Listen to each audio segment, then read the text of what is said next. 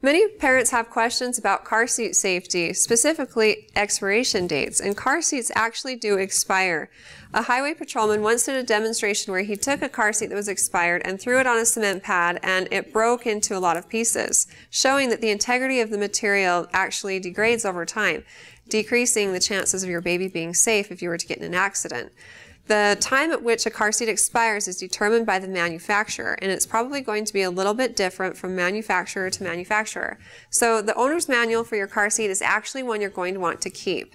And in most cases, they post the expiration date on the actual car seat. So if the stickers haven't been removed, you're probably going to be able to find it somewhere. And if you have any questions about whether or not it's expired, call the manufacturer and they can help you out. But definitely make sure that your baby is in an infant car seat that is not expired.